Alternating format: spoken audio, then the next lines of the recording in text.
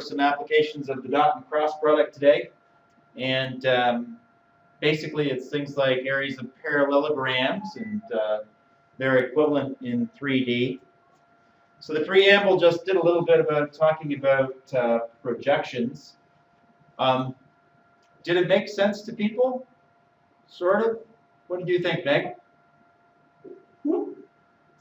So It was good. A projection is just I just did, but I can't remember what it was. Sometimes I remember that. So what was it? It was like, do you remember, RJ? It was like you told everybody. Wow. Like, are you talking about like the magnitude of projected vectors? Yeah, that kind of thing. Yeah. Oh, yeah. Absolute E, absolute U, cosine angle. Oh, okay. Let's see. Absolute U. Right. So that's a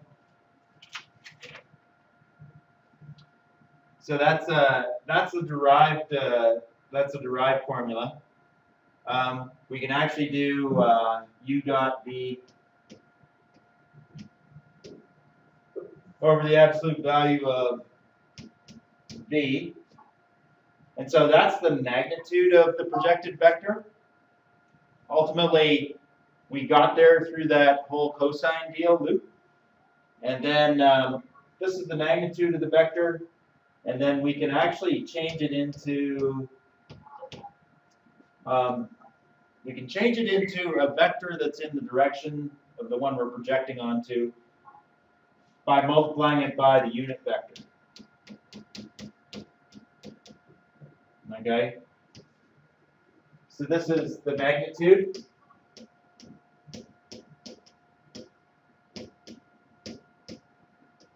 Of the projection. And this is the unit vector in the direction.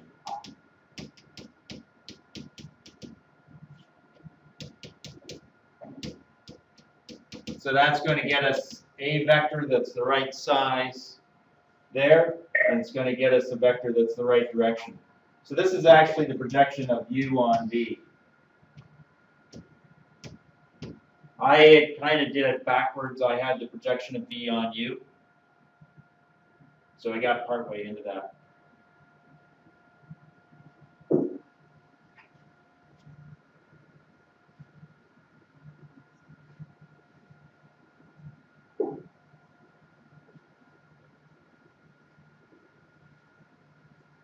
Okay.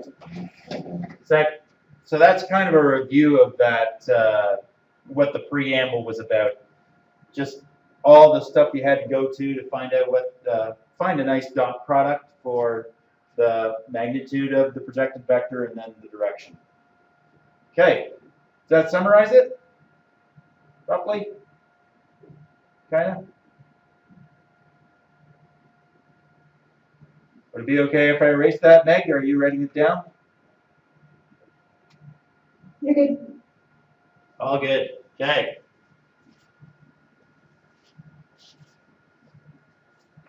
The first application is actually the area of a parallelogram.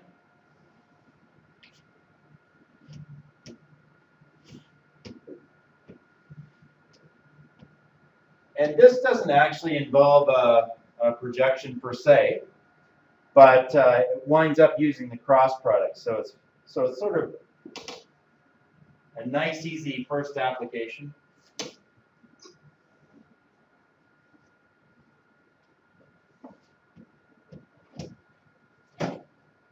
So there's my parallelogram. The two sides are defined by two vectors, U and V. And we've got an angle in here that is theta. Who remembers the formula for the area of the parallelogram?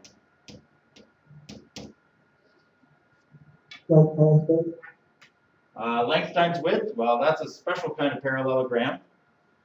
So that's the, holy cow, Megan, you're here twice.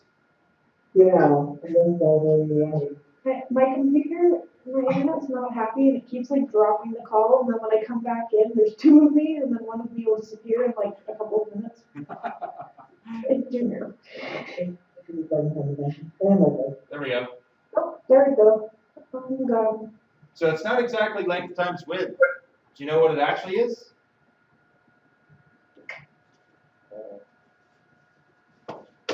Close. So it's actually height times base.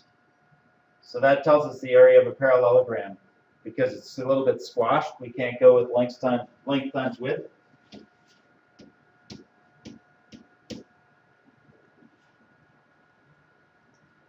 So if I want to find the height, but I know the size of u, what's the formula for finding height based on theta?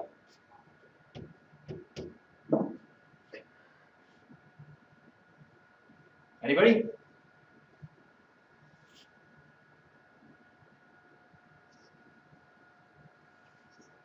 Sorry.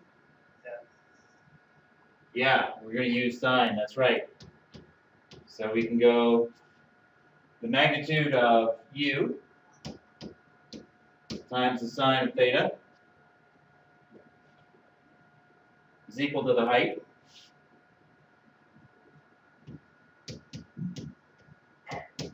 And the magnitude of v is going to be the base. So I can actually change my area into magnitude of u times the magnitude of v, which is the base. Oops, I know that doesn't calculate the height yet. Times the sine of theta.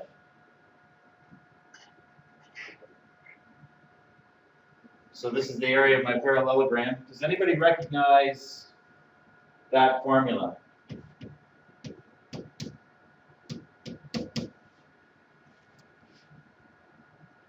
Hold on. Area equal to dot com. Oh, sorry, RJ, I can't quite make out what you're saying. Area is equal to the dot product. The dot product's actually uv cos theta. uv sine theta is actually the cross product, the magnitude of the cross product.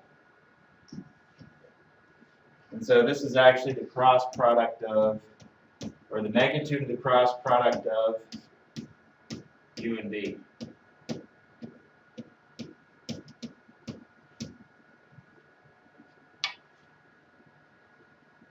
So cross product actually winds up being able to calculate the area of a parallelogram. Now, I've spent a good deal of time making a parallelogram, and unfortunately I made kind of a simple one. So, It's beautiful. is it beautiful? Yesterday I told RJ that you could only do cross product on three-dimensional vectors, which is true. So I've made a parallelogram, and basically the parallelogram is it's three-dimensional except that all the z coordinates are 0. So it's going to make the cross product really easy to calculate. Okay, so if you want to copy down, just copy down the parallelogram and its coordinates, and we're going to do the cross product, and we'll calculate the area of the parallelogram.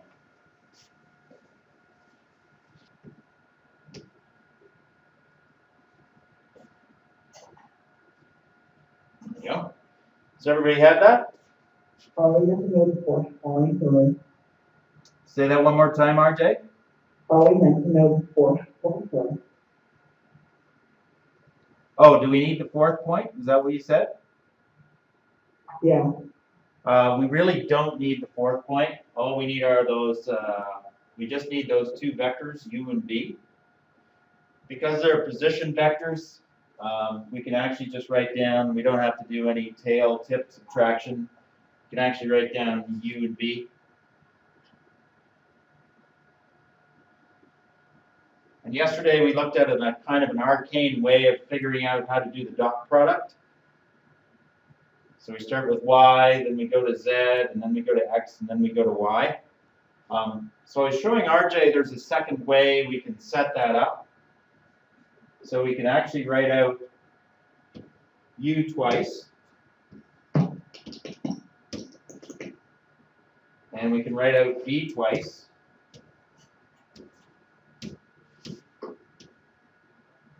Okay, so this is x, y, z, x, y, z. And we're just going to ignore this part and this part. And then we're going to go through our pattern to figure out what the cross product is. You notice there's a lot of zeros. There's enough zeros in here that makes it super simple to calculate. Okay, so it's 1 times 0 minus 0 times 3. So u cross v is equal to 1 times 0 minus 0 times 3 is 0. Then it's 0 times 1 minus 2 times 0, which is also 0. Now for the hard part. 2 times 3 minus 1 times 1, which is 5. So my cross product vector is actually 0, 0, 5. This just makes things so much easier.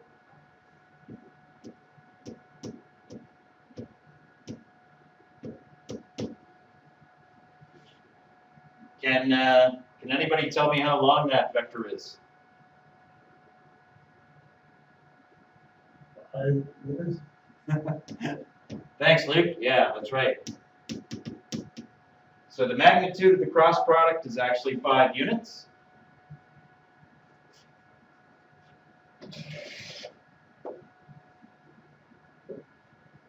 And if we actually go on to find the area of that parallelogram, the actual area of the parallelogram winds up being 5 units as well. You can see it over here.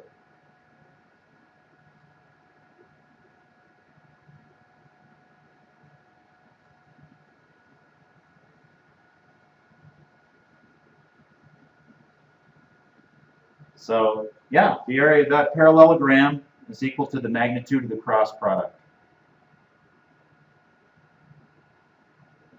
Now, just to prove that it's actually three-dimensional, uh-oh.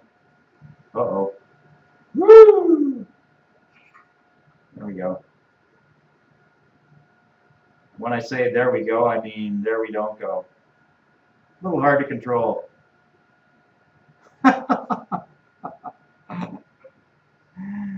Okay, so there's my three-dimensional parallelogram there. And basically it's just sitting flat on the XY plane. And, oh, I didn't want to show that just yet. Now, GeoGebra has also calculated it has also calculated, or it's showing the cross product vector. So I'm just going to get rid of the axis here. Sorry, this is turning into a little bit of a, turning into something of a sideshow here. Okay, I'm going to get rid of the axis. So it's calculated the cross product. Can everybody see the cross product vector right here, labeled U1? Okay.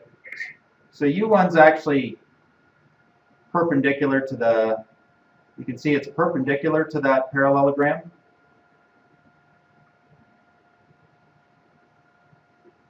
And the length of that cross product vector is exactly equal to the area of the parallelogram. Okay, does that make sense? Okay, perfect. Now, we're going to take this thing to 3 dimensions. So I'm going to zoom in. We won't worry so much about the cross product, about that cross product vector for now. But basically what we've got here, or what I've constructed, is the three-dimensional version of a parallelogram. It's called a parallelepiped. And what I'll do, I'll actually turn that one off. Okay. Oops. There we go.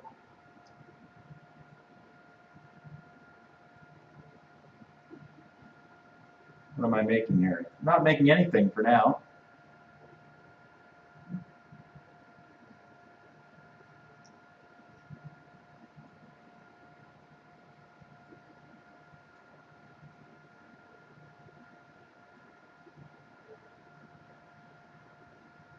Okay, it was a thing of beauty a little while ago.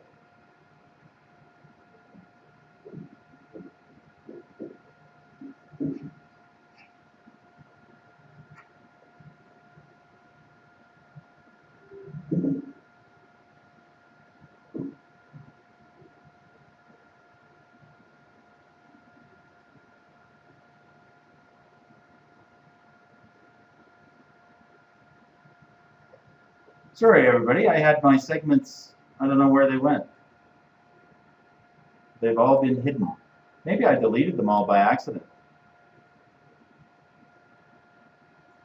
Okay, I can rebuild it, a vector at a time.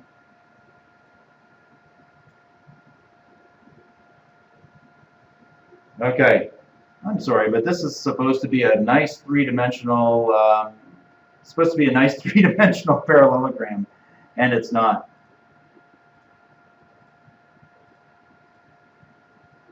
Instead, it's something really awkward. So we might have to go back to the good old days of just drawing one on the board.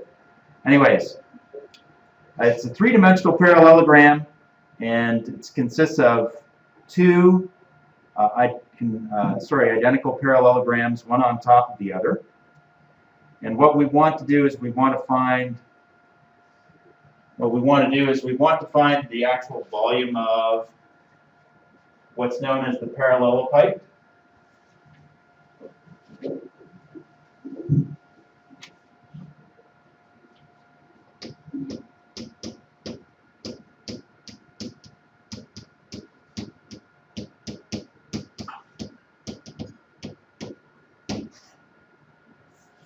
Okay, and it consists of a parallelogram and on top of that there's an identical parallelogram that makes the top of it.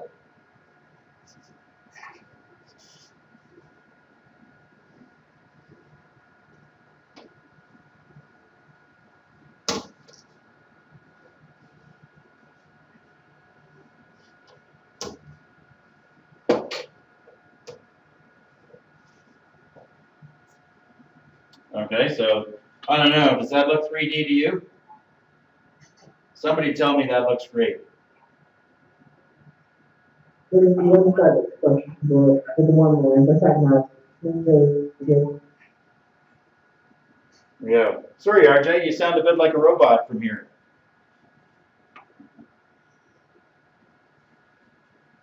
Okay, so the volume is equal to the area of the base times the height.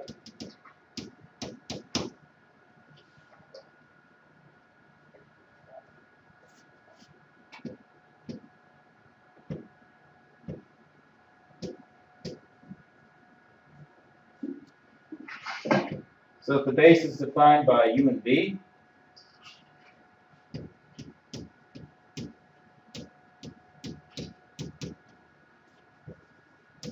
we can actually calculate that by the cross product of those, magnitude of the cross product of those two vectors.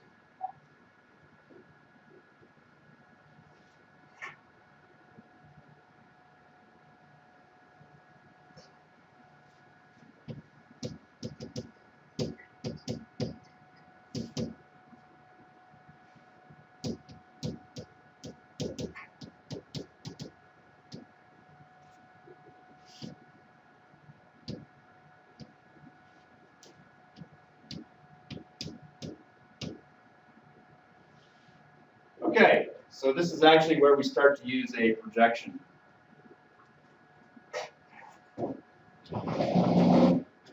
We need to find the height of the parallelopipe. And the height of the parallelopipe is a little bit tricky to find. I haven't drawn it very well here, but we actually need to project W onto the cross product of U and V. Okay, so this vector, I'm going to move W over here. So this vector represents U cross V. In order to find the height of this parallelogram, or parallelopipe, we actually have to project W onto U cross V to find that height.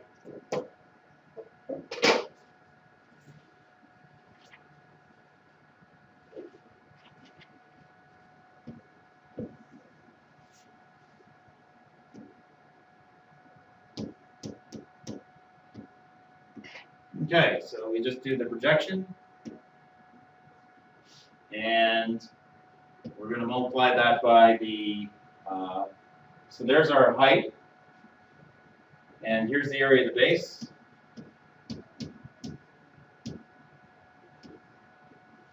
And you'll notice that these two cancel.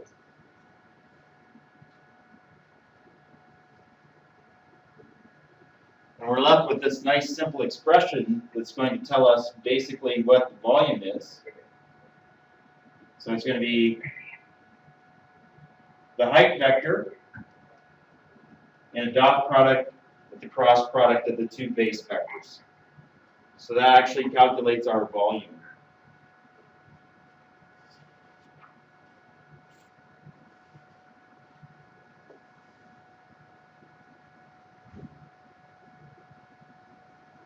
Okay. Is everybody all right with that one? It's a little bit awkward with the drawing.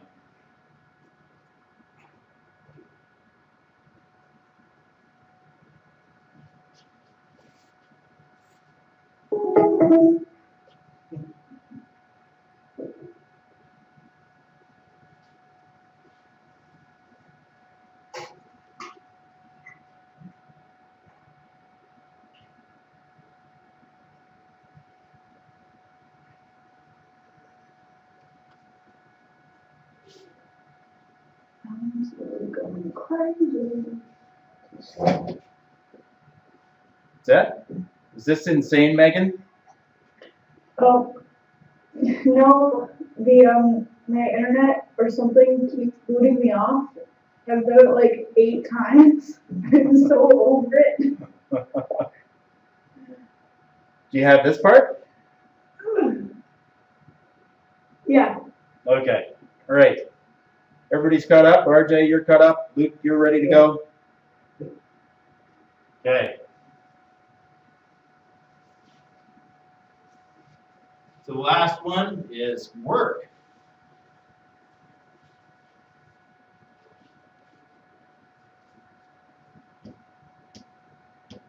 So this is that good old physics definition of work.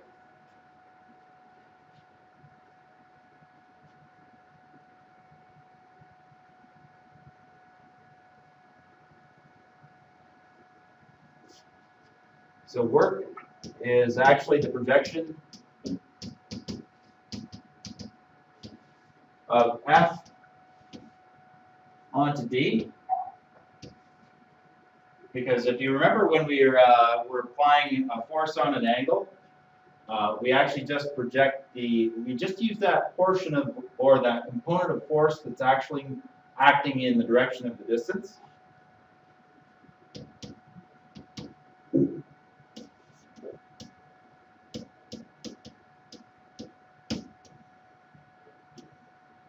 And we're going to multiply that by the magnitude of the distance. Okay? So really, this isn't any different than what we always did in physics, which was to find the component of force that was acting in the direction that we were going, and then multiplying that by distance.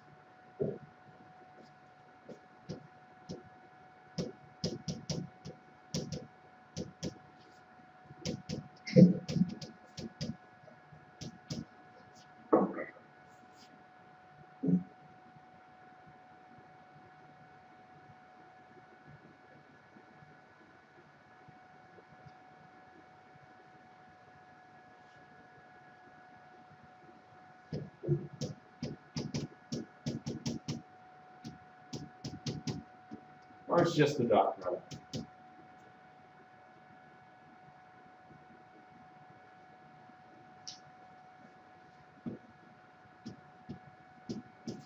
So a wagon, it's pulled 300 meters.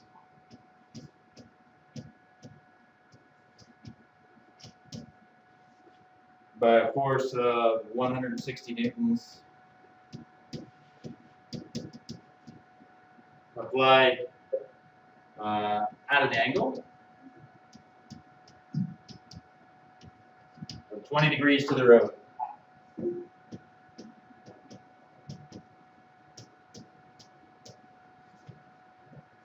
How much work is done?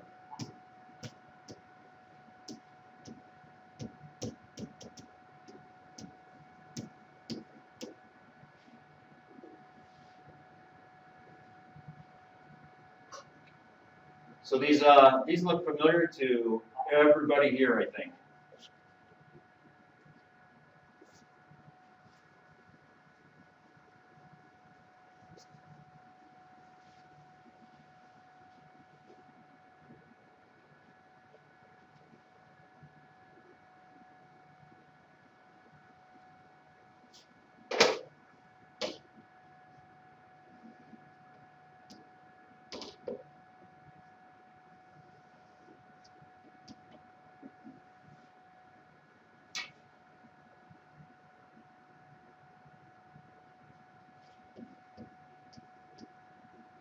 So this is our free body diagram.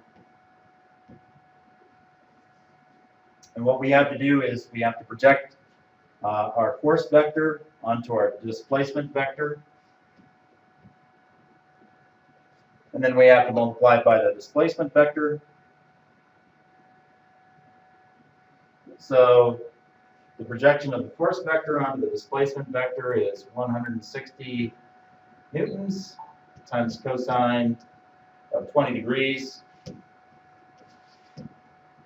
then that's going to be times 300 meters. That's going to be equal to our work.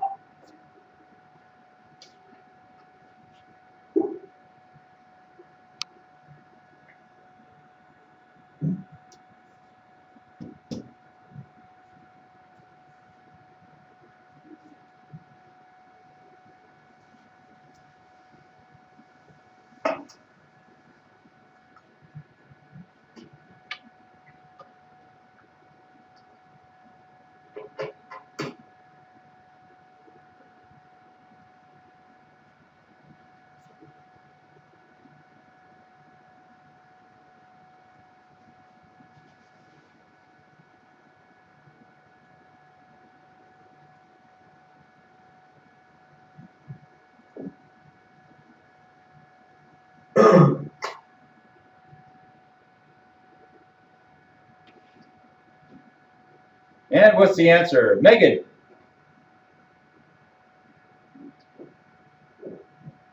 45,105. 45,000? The kilometers? What's that? Mega. Yeah.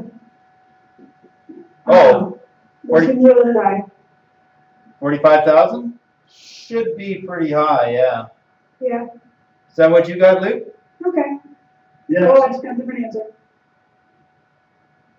What'd you get, Luke? It was like 45. Here, I'll do it again. I did it. 45.105. Yeah. That's, yeah, it's 8,000 degrees Kelvin, 45,000 degrees Kelvin. That's right. So, and what are the units for work, RJ? Millimeters, I think.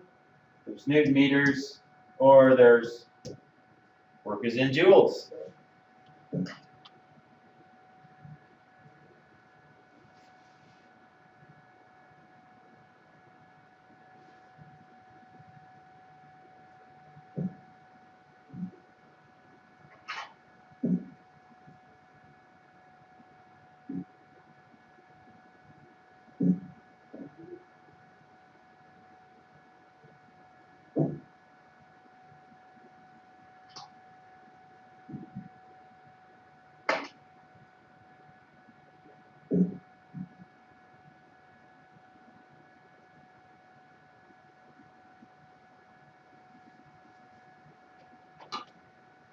Okay.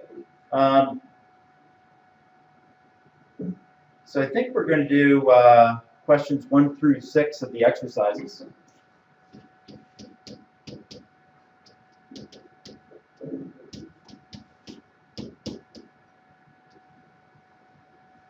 So number 6 is actually finding the volume of a parallelopipe. And I don't think we're going to worry too much about the work, doing a bunch of work calculations. Okay, so number 1's just doing some projections. So we'll just do some projections down to number 6.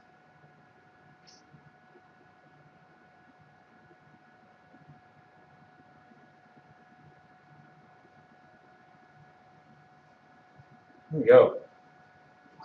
Hey Luke, how's the assignment 4 coming? Did you